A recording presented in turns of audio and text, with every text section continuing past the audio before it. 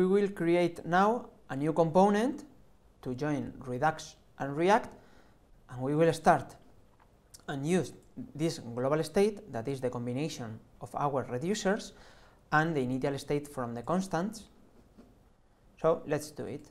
Into the components, we create a new file that is called Redux provider JSX. Perfect. We will import of several things, many things in fact. We will import React from React. We will import the provider from React Redux.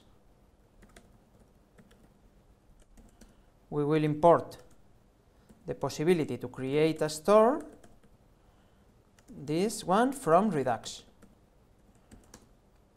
and import the constants, player x and values. I think player 0 we are not going to use it, from constants. Constants are in the upper folder. So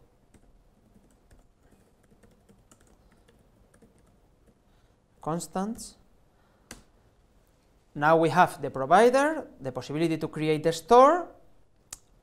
We need also, as I said, the global state. Global state from the reducers.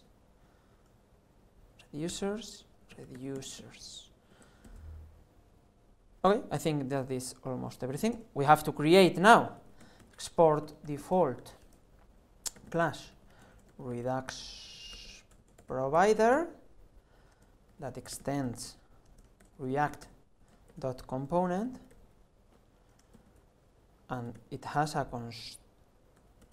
constructor that calls supper, as always, with the props. Well, this is more or less the structure. You can copy it if you have another example from another project, but in this case I wrote it. The initial state, how is our initial state? Well, we have values that are from the constants, the values, and the term that is player x. So our initial state is like that, and we are going to create the store, that is create a store and receives the global state and the initial state. So this is the constructor of our Redux provider component, and we just need to render, as always, as all the components does. This will render. What will it render? Well, it will return a provider.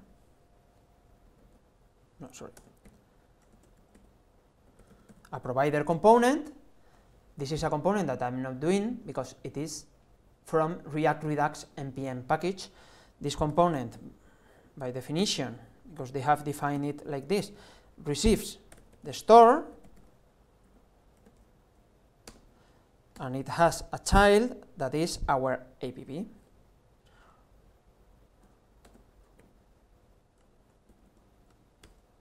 Like that.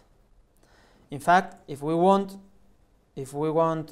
to occupy the whole page, a good idea would be to add a wrapping div with a style saying, let me try like this, height /100%. Remember that you can add styles inside, and I move it here. You can add styles inside the components directly like this. So what we did? We created a new Redux provider component with many imports. Well, I see now that we have used app here and we haven't imported. Import app from. Okay, with many imports. If you missed any import, the application will tell you that doesn't know how to resolve a constant or whatever, or a component. We have the constructor and we have the render method that renders the provider with a store, a div, and our app here. we have now to modify our app, because our app is like this. It has a state, it has the functionality, and we have to modify it to integrate it with Redux, because that functionality went to the reducers. So now we have our provider here, and inside our app, what we have to do in the first place is to use again the React Redux library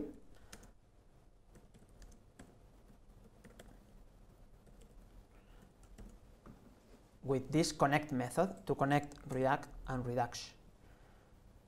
We don't have a state. Remember that now everything comes as props. Where? From Redux. Our app will receive the props and will render them. So we don't have functionality, we don't have initial state,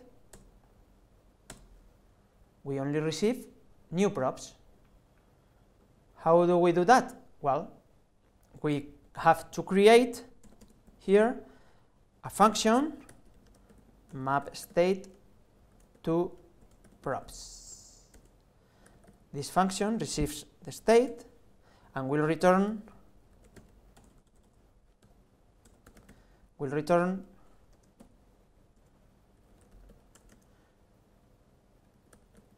the props, the corresponding props, state.values and turn with state.turn. And in the future, if there are more parts of our state, we will have to integrate them here. This function is what we are going to export default connect, and this function map state to props, and as a param our app. We are not going to export our app anymore, but this new component that the connect method returns. So the connect method that we imported it here from React Redux receives a function that maps the state to a props, and our app, and will return a new component that will be the one that receives app here, the Redux provider. The other changes that we have to do here are to dispatch the action, the corresponding action. How do we do that? Well, we have a dispatch functionality here. We will be able, instead of creating our functionality here, we will dispatch the action. Redux will perform the changes in the state, and we will receive new props. So everything will be much simpler. Now here there is no functionality. These are like very thin components, as we saw. So the dispatch will have to dispatch apply position action with row index, column index, and the turn. This props turn. The turn comes in the props, not in the state. Another change is that we don't have state here, but props. And also here, we don't have state anymore, but props, sorry, props.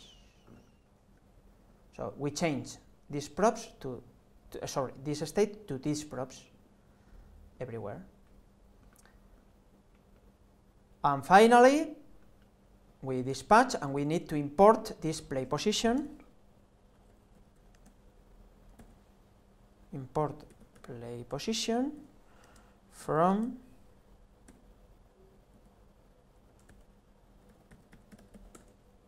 actions. So we can use it here. So you can see that our component is much thinner. It only has props. It calls a dispatch when something happens, and we have this map state to props, and we use the connect method from React Redux. Okay, let's continue. Finally, what we have to do is to render this Redux provider component, because index.js, remember that rendered our app, and now our app is inside the Redux provider, so we have to take this Redux provider and render it. We save the file and started the server just to see if there is an error in any component. If everything is working, we will have the same interface as before and working with the events and everything, and we have all integrated React and Redux.